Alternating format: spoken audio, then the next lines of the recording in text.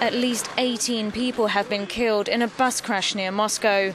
Another 25 were injured when a gravel lorry ploughed into a passenger bus, splitting it in two in the village of Oznobishin, 40 kilometers south of the Russian capital.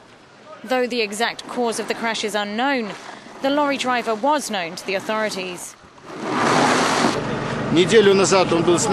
A week ago, the truck's registration was cancelled.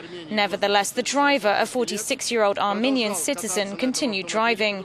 The driver had been fined 6 times over the past year for violating traffic rules.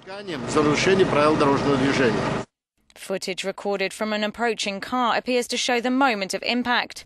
The RIA Novosti website reported one witness as saying that the lorry had overtaken several vehicles at speed. There are no skid marks. It was not pulling up. It turned out of the road on the wrong side.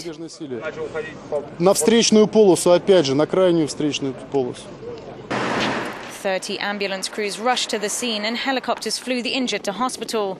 Health officials said that some people were more severely injured by the gravel which was thrown from the lorry's load. A day of mourning will be held next Monday for the victims.